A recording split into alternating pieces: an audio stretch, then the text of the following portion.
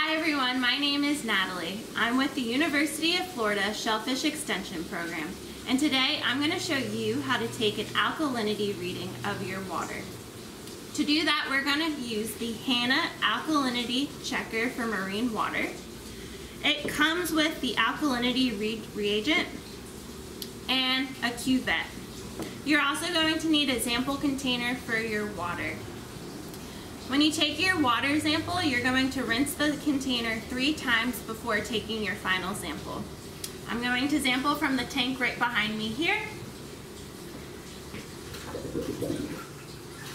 1, 2,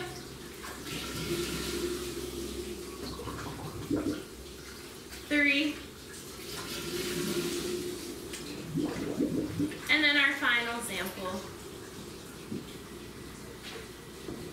Once you have your sample, you're going to rinse out the alkalinity cuvette 3 times as well. 1, 2, 3. When you fill up your cuvette, you're going to fill it up to the 10 milliliter line mark that's on the cuvette.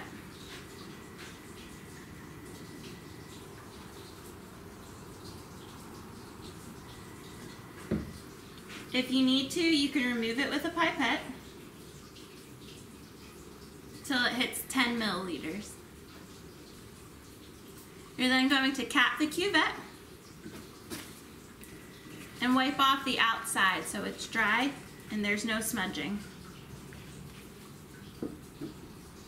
You're then going to turn on the reader by pressing the button.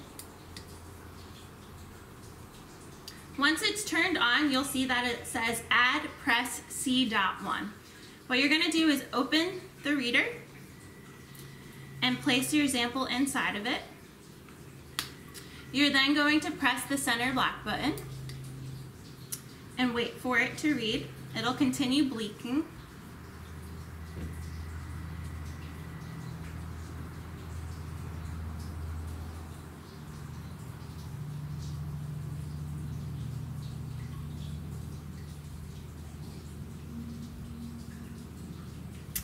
Once it says add press C.2, you're going to remove the cuvette, and this time we're going to add the alkalinity reagent. Unscrew your cap.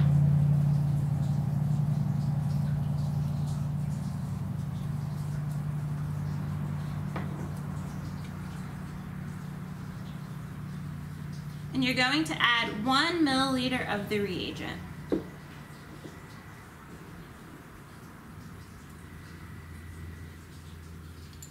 You're going to cap and then gently mix the sample.